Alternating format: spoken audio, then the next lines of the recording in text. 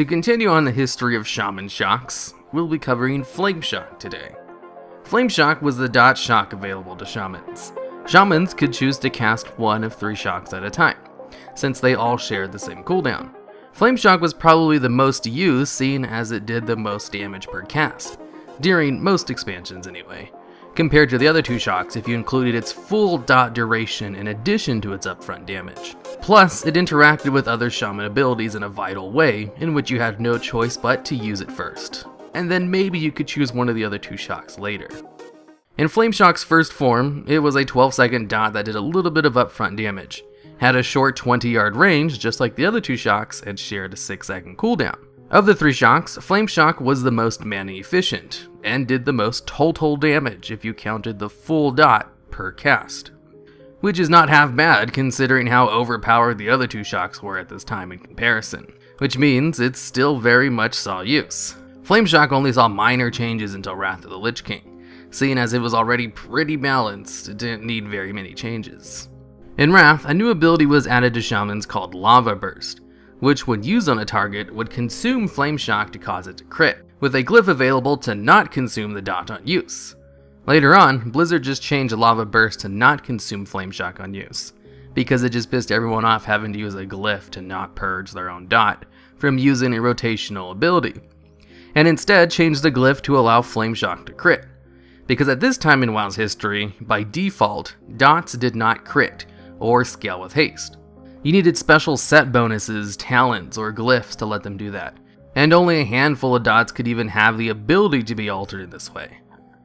With patch 3.3.3, Flame Shock was given the ability to crit and be affected by haste baseline, one of the very first dots in the game to get this treatment before Blizzard changed most dots to work this way in Cataclysm. And the Flame Shock glyph was changed for a 3rd time, this time to increase the crit damage of Flame Shock by 60%. It was also in Wrath of the Lich King that Flame Shock saw its duration increased from 12 to 18 seconds. Not a terribly significant change, but this did mean you didn't have to cast Flame Shock as often, which helped considering it did share a cooldown with 2 other shocks. I should also mention that Wrath introduced Dispel Protection to Flame Shock in the form of a 30% haste buff, if you took the talent anyway. I remember once getting just absolutely murdered by a shaman after being able to brush off his damage pretty easily on my priest for most of the arena match I was doing, and could not for the life of me understand what happened, until I checked his buffs and found out I had given him a huge buff when I dispelled his Flame Shock off myself, and he popped all of his cooldowns to take advantage of his newfound haste, and quickly brought me down from full health to dead in about 5 seconds. Not all dots have Dispel Protection, and Flame Shock doesn't really have Dispel Protection anymore, depending on what spec uses it, but I'm still wary about dispelling Flame Shock even to this day because of that traumatizing event. In Cataclysm, Flame Shock had its low range of 20 yards increased to 25 yards by default. Yay! 25 yards is actually still pretty damn short, especially for a dot. A dot part of your normal rotation, I might add. There have always been talents, though, to increase its range, so it wasn't that bad. It was also in Cataclysm that Enhanced Shamans were turned into AoE gods for like the first time ever. Enhanced Shamans could now spread Flame Shock to 4 new targets every time they hit with their Lava Lash. So when this dot, which was tuned around being pretty much a single target only dot, was now spread to 4 new targets every time you used one of your normal rotational abilities, well, it did a lot of AoE damage.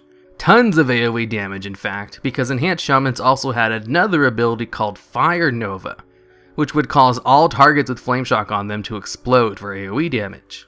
This meant that after one spread, your Fire Nova would activate on 5 targets, with all 5 targets taking damage from the other 5 Fire Novas as well, giving Enhanced Shamans top-tier AoE damage.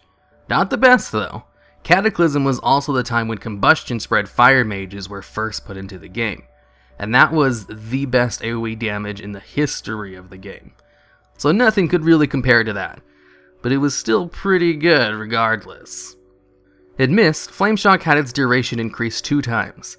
The first from 18 to 24 seconds, turning it into a pretty long dot, and then again later on from 24 seconds to 30, making it the second longest dot in the game, I think. To my knowledge, I can't really think of any other dot that was longer than 30 seconds baseline. Besides Curse of Doom that Warlocks have, which was a minute long. But the whole point of Curse of Doom is that it's a long dot, so it's historically worked different than other dots. Some expansions it would only tick one time after 60 seconds, and in others it would tick once every 15 seconds. But Flameshock was probably the longest conventional dot, meaning ticking every 3 seconds like most other dots do.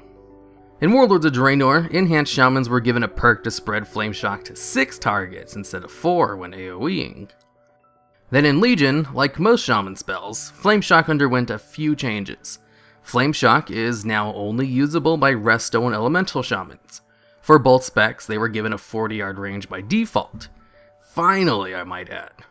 For Elemental, the dot has no cooldown, and has a baseline duration of 15 seconds, but can be increased to up to 30 seconds depending on how much Maelstrom you spend when you cast it.